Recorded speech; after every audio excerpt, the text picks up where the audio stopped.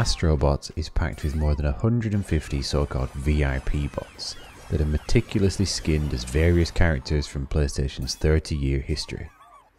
Ranging from cute cameo appearances to fully themed levels with unique gameplay mechanics, these brilliantly animated bots make perfect subjects for the game's photo mode camera. The only thing is that shooting them all isn't quite as straightforward as it might seem. That's because by the time you actually unlock the camera, you'll likely have rescued around half of the bots already, sending them back to the crash site and leaving a large silver coin in their place in the original levels. While the crash site is a wonderful bonanza of nostalgia where you can get some fun shots of the bots that you do rescue, the setting there is very limited.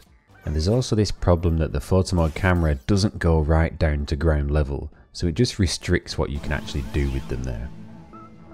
In the actual levels meanwhile, many of the bots can be found in more interesting locations that are sometimes more in keeping with the character themselves. They might also be in places that the camera can reach more freely if they're higher off the ground, for example. The result is just more interesting shots of these character bots, and certainly some that most people won't have thought to capture. To do this then, here's how to preserve those VIP bots in their original levels so they can be revisited once you get the photo mode camera. Also, if you stick around to the end, you'll see all of the discoverable photo board locations that are hidden throughout the game too.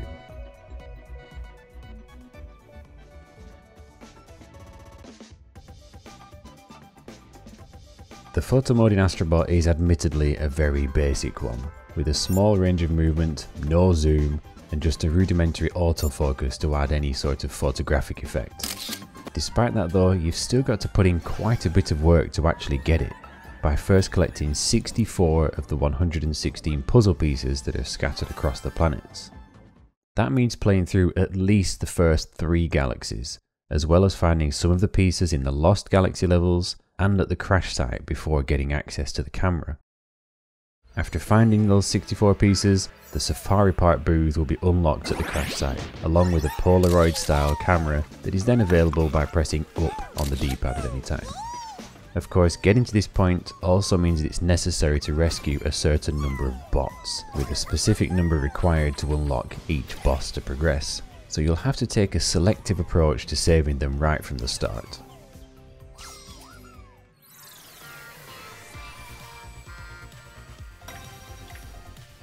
Probably the best way to do this is to use more than one of the 3 available save slots on the start screen. Having one completed save with all of the bots rescued is a must, just so you can have a fully populated crash site to enjoy every brilliant animation and accessory that can be acquired from the gacha prize machines. The second save is then where you can pick and choose which bots to rescue and which to preserve in their respective levels by simply not rescuing them, though you do have to collect some, remember. 120 in fact to reach the 3rd galaxy boss. Thankfully there are a lot of generic non-VIP bots that can add to the tally, and even some of the fancy ones are really not worth holding on to anyway. The bots in the shape trials for example, all of them are VIPs but they can't be seen doing anything novel, so I decided to rescue all of those along the way to help make up the numbers. You can also freely capture all of the Ape Escape Apes because they will reappear in their level. And there's a few VIPs that actually have to be rescued before you can even move on, like Ratchet in the first level, who has to be freed in order to cross the next gap. Okay, so it's not possible to preserve every bot in a single save, but you can certainly decide which bots you think are worth revisiting and which are not. Plus there's a little bit of leeway to keep a few of the more interesting non-VIPs as well if you like. In case you hadn't noticed by the way, the level info shows the bots in the order that you can find them, and identifies which bots are normal and which are VIPs thanks to the golden PlayStation symbols.